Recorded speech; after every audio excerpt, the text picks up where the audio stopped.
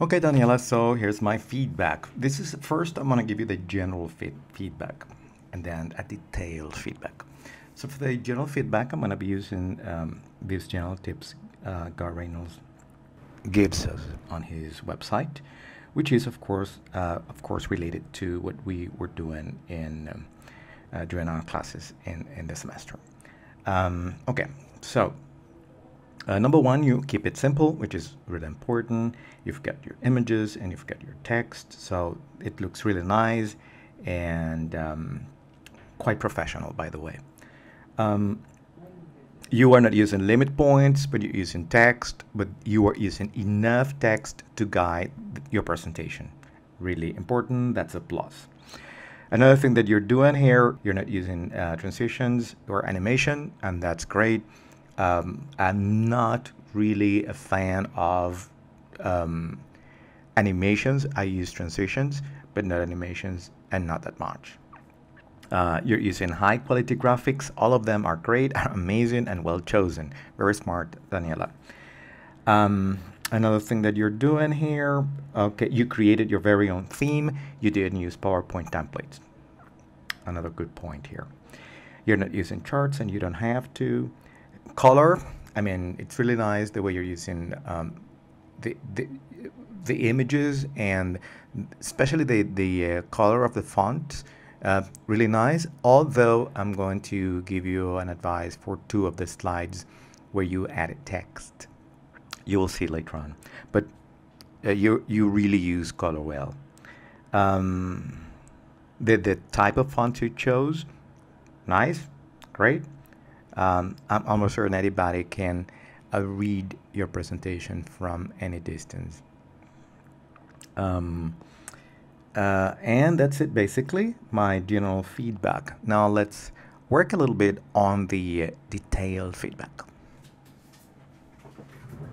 I wanted to start this detailed feedback by telling you something which has nothing to do with your presentation. But maybe it is my computer or something. As you can see, it looks like there is an overlap in here, but that's my computer, I believe. It's not your presentation. Now, to give you my detailed presentation, I'm gonna do the following. Okay, so this is what I want to show you here. This is what I'm going to advise you to do. The title. I would do something like this. Let me see.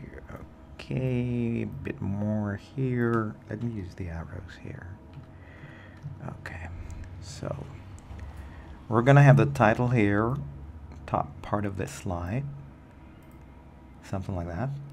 And then this one over here, we are gonna have it somewhere right here, like in the middle of the slide, right there. And the attribution, I would place it somewhere here. Okay. Okay, something like that. And you are going to then type your name somewhere, maybe here or here. Okay. Love this slide. Great. No comments about, oh, what are they? Great. Types of urban legends. Good. Over here, social. As you can see, there's a lot of color here. This is white. So it is not very easy to distinguish the S, O, maybe the C. Not the C is okay. So this is my advice. Let's use something like, let's use a shape. I'm going to choose this one. Something like this. It doesn't have to be this one. Okay. So this one I'm gonna do. I want to cut this and I'm gonna place it there maybe. We'll see in a minute. And social. So social is gonna go right there. And I'm gonna do this. And I don't know, I think I'm gonna choose maybe this color over here, something like that. You can choose even a color from the balls you've got here. And this, what I'm gonna do is to work here. Okay, here. And I'm gonna do this, maybe like this. No, not like that. Way too much. And, okay.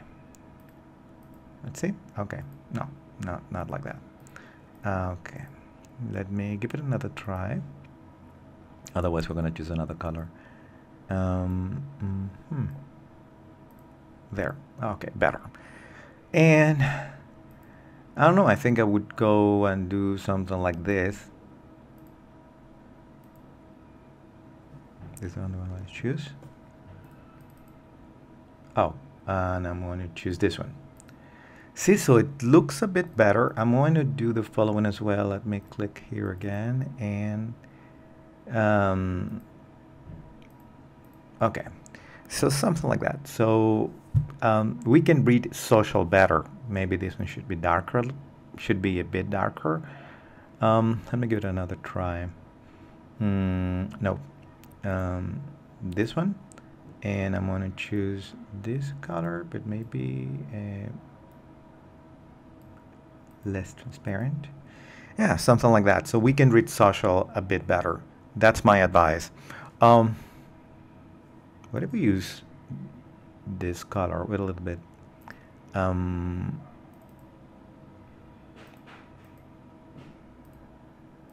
Okay, this one seems to be better, but can be a bit more transparent. Yeah, maybe this one, I don't know. It's, you decide which one you would like to choose, but you need something to help the audience read the word social. So it's up to you. We need something there. Okay, now what else are we going to do? Let's see here, the social, perfect. No comments here. Okay, here it's got nothing to do with the text or the image.